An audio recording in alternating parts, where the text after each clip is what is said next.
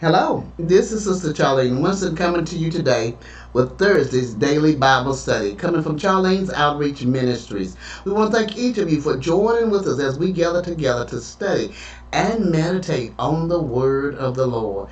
Amen. Our lesson for today is this desecration of holy vessels.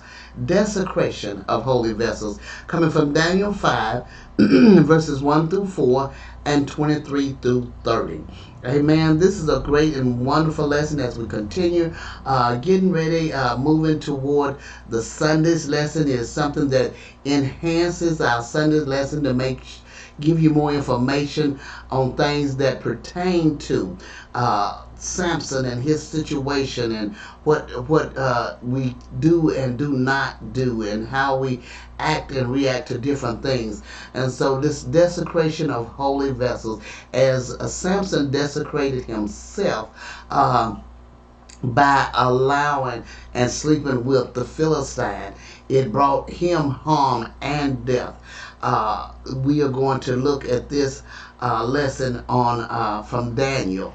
All right. But before we get started, I want to ask each of you: is something that said that touches your heart, soul, or spirit? Do you have any questions or comments? Please feel free to jot them at the bottom of the screen below, and I will get to them as soon as possible. And I would also like to say that if you need prayer for anything, please feel free to jot them at the bottom of the screen below, and I will get to them and add you to the prayer list that I have. We know that God is a prayer answering God. Amen. And so as I get up in the morning and do my early morning prayer, you will be added to the list. And you will be prayed for. Amen. We want to also ask if you would, if something is said touches your heart, soul, or spirit, or you feel that it would be a benefit to you to study with us, to meditate on the Word with us, please subscribe to my channel and hit the little bell to be notified each time we put out a new lesson. Amen. And you will benefit in some, if you are a child of God listening to these lessons, even if you don't have the opportunity to study and meditate in the Word like you would like to, listening to the Word is that we are to hear the Word of God. And as we hear the Word of God, amen, that it embeds in our spirit, and the Holy Spirit has more to work with when we come upon situations that we need help. Amen. We open our mouth, and the Lord, the Holy Spirit speaks through us. Amen. We're going to get ready and get started, but of course, first we're going to have prayer. Dear Heavenly Father, we thank you. We thank you because you are wonderful. We thank you, Heavenly Father, because you are our counselor. You counsel us and lead us and guide us to all truth. Lord, we thank you that the Holy Spirit resides in us and unction us to do the right thing, to speak the right words, and not to go forward in things that we shouldn't do.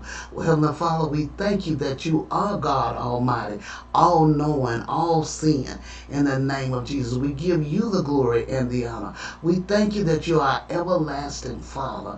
We thank you that you are our Prince of Peace, Father. We thank you for all that you do, all that you have done, and all that you shall do in each of our lives. Guide us and lead us to your true path of righteousness. Father, we give you the glory and the honor, and we bless your holy name. Father, we thank you for being our guide, for being our leader. Lord, you are our light and our shining armor, and whom shall we fear?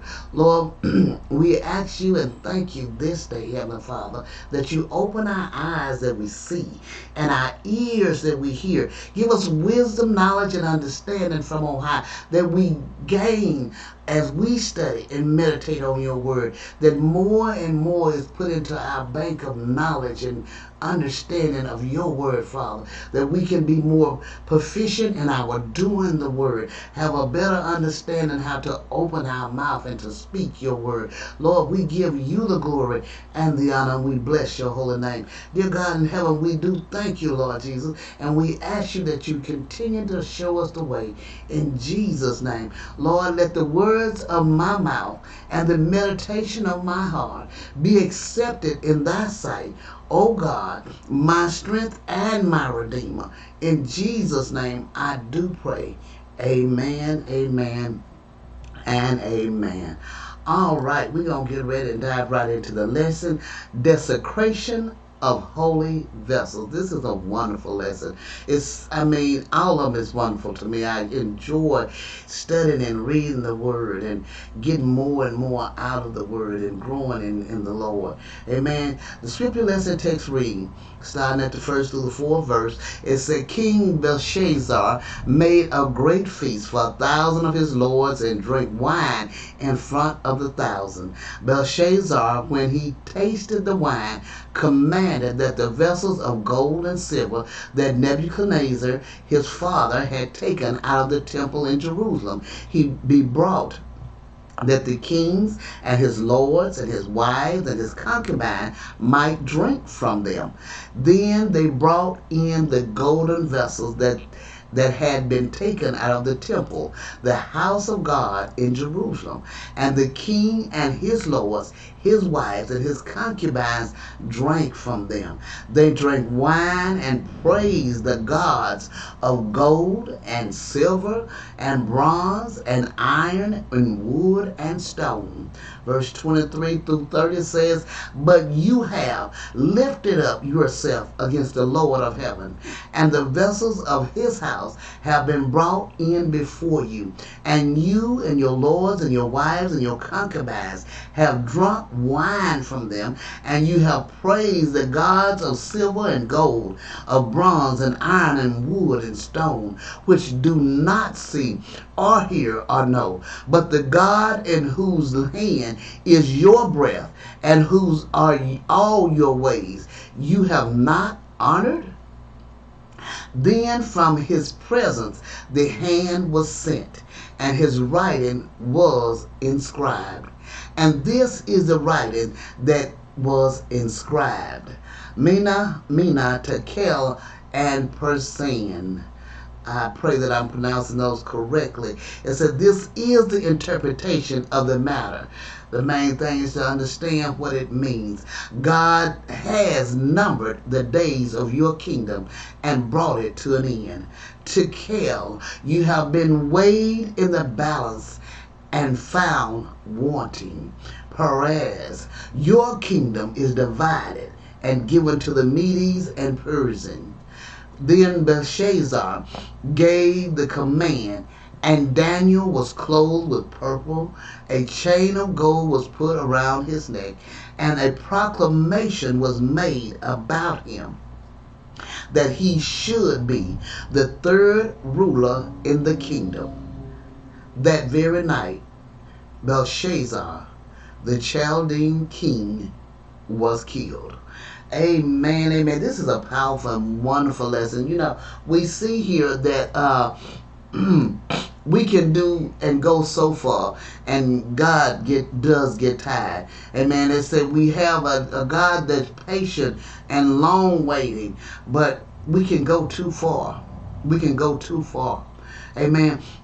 And as we see here, not only was they giving worship to gods of gold, silver, bronze, iron, wood, and stone, as we do today, amen. As we give glory to the house, we have to spend more time on decorating and fixing the house than we have time for God. We have our cars, our money, different items of our home. Our home can be of wood or stone or whatever we use and put before God.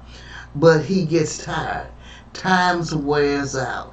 As the word speaks of frequently, the cup is filled to overflowing. And when that happens, we have come to the end of God's patience. And when we come to the end of his patience, we are in trouble. We are in deep trouble. Amen. As we see here, Belshazzar was a man that did not think, use his mind, and we fall in that category so often. We have seen many things come about. We have seen many situation that had turned sour and wrong, from doing the wrong thing. But yet and still, we step in that same shoe. We step in that same issue. And Belshazzar went farther than his father Nebuchadnezzar. Nebuchadnezzar said that he, felt that everything that he had possessed, he got it himself. And God, had to show him that, no, you didn't get this. I gave this to you. And as he did so, and how did he do so? By giving him removing his mind of understanding and having him to graze in that field and in the woods as an animal did. And he did it for some time until his mind came back to him. And he then declared that there was no God besides God himself. Amen. But Belshazzar saw this. He saw where his father had went out and become an animal, just almost, but yet and still he didn't pay any attention to that. And so now he takes the cups that came from God's house, from Jerusalem. He takes the cups that was in God's house and gonna drink wine with them and celebrate. But then he gonna give worship and honor and glory to inanimate objects and put them ahead of God, using God's things. God said, you just done went too far. And Daniel gave him the interpretation of his dream from the writing on the wall, from the hand that came on the wall.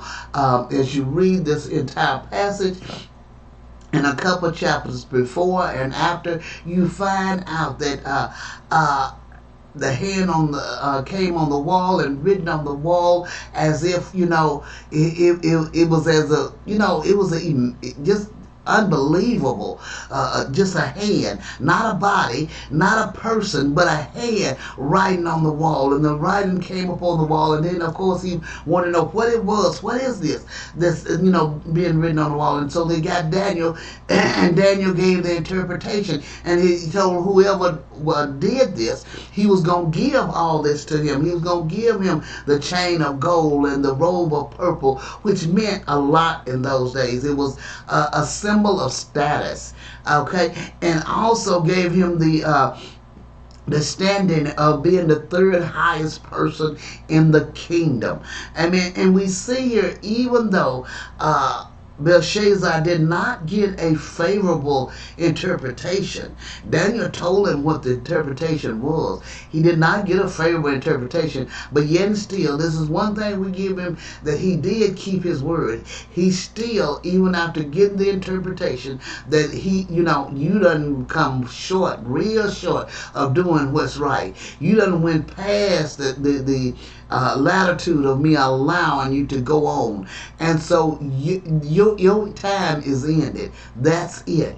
And so, but yet and still, he gave Daniel the things that he had promised, that he had made, and he made the proclamation that he had promised that he would, because he promised it to him. But he lasted not even throughout the night.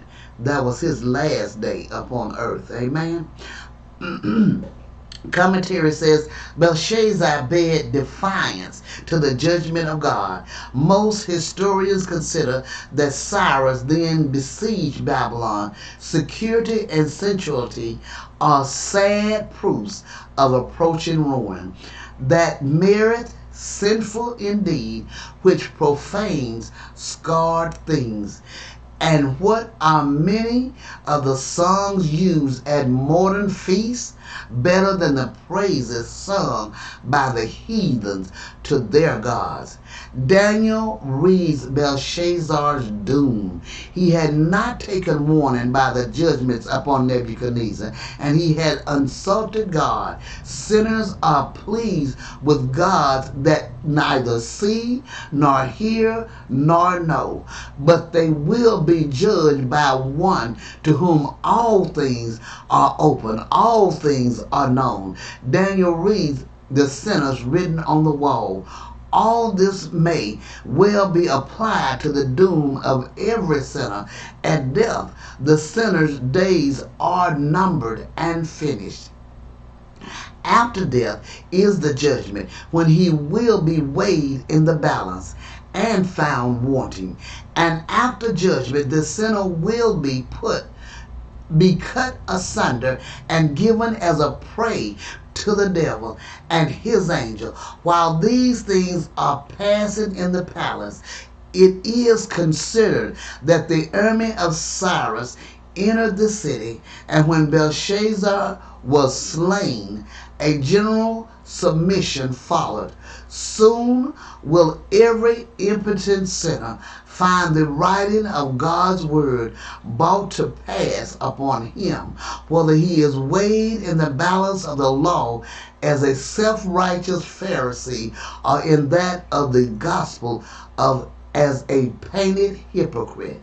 Amen. We don't want to fall in any of those steps. We want to make sure that we don't fall in situations to where, when God comes, he's so tired of what we are doing that he immediately, as they said, snuffs us out, gets rid of us, moves us out of the way. That is an awful place to be in. Amen. This is a great and wonderful lesson. I pray you meditate on this lesson and have a wonderful and blessed day.